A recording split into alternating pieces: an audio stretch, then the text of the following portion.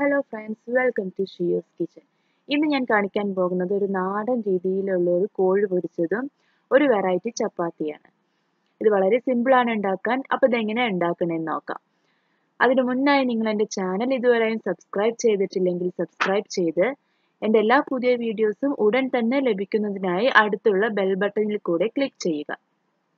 അപ്പോൾ ആദ്യം തന്നെ നമുക്ക് ചപ്പാത്തിക്കുള്ള മാവ് തയ്യാറാക്കിയെടുക്കണം. അതിന് ഞാൻ എൻ്റെ ഈ ഒരു കപ്പിന് 3 കപ്പ് ആട്ടപ്പൊടിയാണ് എടുക്കുന്നത്. ഞാൻ ഈ ഒരു 3 കപ്പിലേക്കുള്ള അളവാണ് പറയണത്. നിങ്ങൾ ഇത്ര തന്നെ എടുക്കുന്നില്ലെങ്കിൽ ഞാൻ എടുക്കുന്ന മറ്റ് വിഭവങ്ങളുടെ അളവൊക്കെ കുറയ്ക്കുകയോ അല്ലെങ്കിൽ കൂട്ടുകയോ ചെയ്താൽ മതി. ഇനി ഇതിലോട്ട് ആവശ്യത്തിനുള്ള ഉപ്പ് ചേർത്ത് കൊടുക്കണം. ഉപ്പൊക്കെ നിങ്ങളുടെ ടേസ്റ്റിന് അനുസരിച്ച് ചേർക്കുക. പിന്നെ വേണ്ടത് 1 ടേബിൾ സ്പൂൺ പഞ്ചസാരയാണ്. പിന്നെ വേണ്ടത് ഒരു ടേബിൾ സ്പൂൺ മുതൽ 1/2 ടേബിൾ സ്പൂൺ വരെ നമുക്ക് ഇതിലോട്ട് ഓയിൽ ചേർത്ത് കൊടുക്കണം. പിന്നെ വേണ്ടത് നല്ല കട്ട തൈരാണ്. കട്ട തൈര് നമ്മൾ ചേർക്കുന്നത് ചപ്പാത്തിക്ക് നല്ല സോഫ്റ്റ് കിട്ടാൻ വേണ്ടിയിട്ടാണ്. അധികം പുളിയില്ലാത്ത കട്ട തൈര് എടുക്കാം. അത് 2 ടേബിൾ സ്പൂൺ കൂടെ ചേർത്ത് കൊടുക്കണം. ഇനി ഇത് കൈ വെച്ചിട്ട് നന്നായിട്ടൊന്ന് മിക്സ് ചെയ്തിട്ട് എടുക്കുകയാണ് ചെയ്യുന്നത്. പിന്നെ ഓയിൽ ഞാൻ ചേർക്കുക എന്ന് പറയുന്നത് നിങ്ങൾക്ക് ഏത് തരം ഓയിൽ വേണമെങ്കിലും ചേർക്കാം. ഈ ഓയിലിന്റെ പകരം ഗീ ചേർത്ത് കൊടുത്താലും നല്ല ടേസ്റ്റ് ആയിരിക്കും. ഇനി ഇതിലോട്ട് വേണ്ടത് ചൂടുവെള്ളമാണ്. ഒത്തിരി തിളച്ച വെള്ളവും ചേർക്കരുത്, അതുപോലെ ഒട്ടും ചൂടില്ലാത്ത വെള്ളം ചേർത്ത് കൊടുക്കരുത്, തണുത്ത വെള്ളം ചേർക്കരുത്. ഇപ്പൊ നമ്മുടെ ചപ്പാത്തിയുള്ള മാവ് തയ്യാറാക്കിയിട്ടുണ്ട്. ഇത് ഒരു 30 മിനിറ്റ് നമുക്ക് മാറ്റിയിട്ട് വെക്കാം. ഇനി നമുക്ക് ചിക്കൻ പൊരിച്ചിട്ട് എടുക്കണം. അതിന് വേണ്ടിയിട്ട് ഞാൻ 1 കിലോ ചിക്കൻ എടുത്തിട്ടുണ്ട്. ഇനി ഇതിലോട്ട് നമുക്ക് മസാലപ്പൊടികളെല്ലാം ചേർത്ത് കൊടുക്കണം. ഞാൻ ആദ്യം തന്നെ ആവശ്യത്തിനുള്ള ഉപ്പ് ചേർത്ത് കൊടുക്കുന്നുണ്ട്.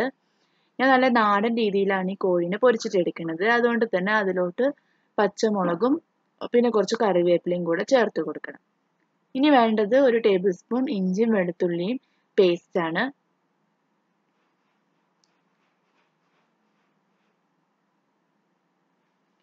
ഇനി ഇതിലോട്ട് പൊടികൾ ചേർത്ത് കൊടുക്കണം. 1 ടീസ്പൂൺ മഞ്ഞൾപ്പൊടി ചേർത്ത് കൊടുക്കണം.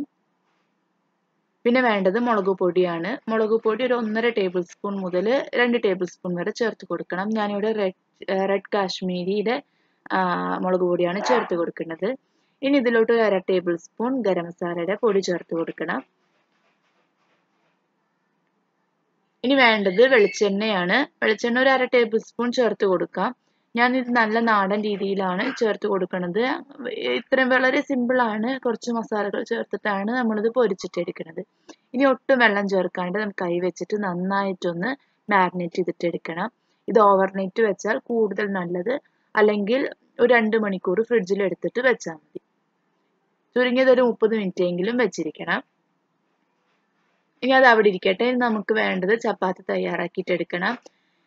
ഈ ചപ്പാത്തിയുടെ മാവിലോട്ട് വേണ്ട സാധനങ്ങൾ ഞാൻ തൈര്, പഞ്ചസാര അതൊക്കെ ചേർത്ത് കൊടുത്തല്ലോ. അത് മാത്രമേ ഉള്ളൂ ഒരു വെറൈറ്റി എന്ന് പറയാൻ കാരണം. ബാക്കിയുള്ളതെല്ലാം നമ്മൾ സാധാരണ ചപ്പാത്തി ഉണ്ടാക്കുന്ന പോലെ തന്നെയാണ്. നിങ്ങൾക്ക് വേണ്ട ചപ്പാത്തിക്ക് എത്ര വലുപ്പം വേണോ, എത്ര തിക്നെസ് വേണോ അതിനനുസരിച്ചിട്ടുള്ള ബോൾസ് എടുത്തിട്ട് നമ്മൾ സാധാ പോലെ തന്നെ ചപ്പാത്തി പരത്തിയിട്ടെടുത്തിട്ട് ചുട്ടിട്ടെടുക്കുകയാണ് ചെയ്യുന്നത്.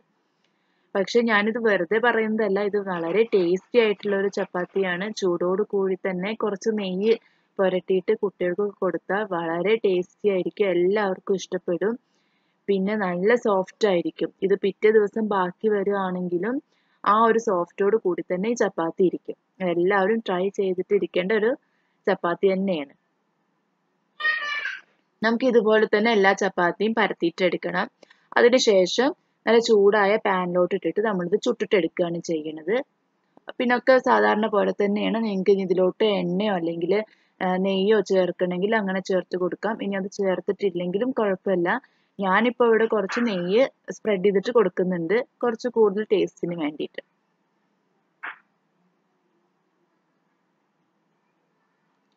ഇനി നമുക്ക് തിരിച്ചു മറിച്ചു ഇട്ടിട്ട് 2 സൈഡും നല്ലോണം കുക്ക് ചെയ്തിട്ട് എടുക്കണം.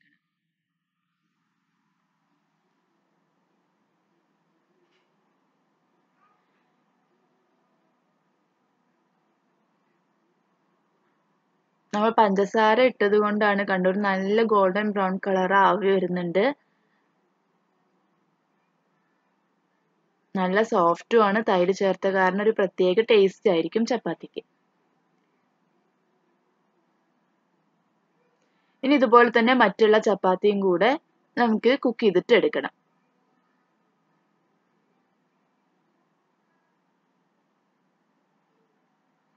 ഇപ്പൊ ചപ്പാത്തിയൊക്കെ റെഡി ആയിട്ടുണ്ട്. കണ്ടോ, നല്ല കാണാൻ തന്നെ നല്ല ഭംഗിയുള്ള ചപ്പാത്തിയാണ്. ഇനി നമുക്ക് ചിക്കൻ പൊരിച്ചിട്ടെടുക്കണം. അതിനോട്ട് ആവശ്യത്തിനുള്ള എണ്ണ ചേർത്ത് കൊടുക്കണം.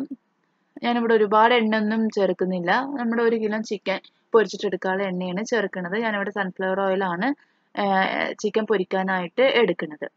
ഇനി എണ്ണ നല്ലോണം ചൂടായിട്ട് വരുമ്പോൾ ചിക്കൻ പീസുകൾ ഇട്ടിട്ട് നമ്മൾ തിരിച്ചു മറിച്ചു ഇട്ടിട്ട് ഒരു ക്രിസ്പി അല്ലെങ്കിൽ ഒരു നല്ലൊരു ഗോൾഡൻ ബ്രൗൺ കളർ ആവുന്നത് വരെ നമ്മൾ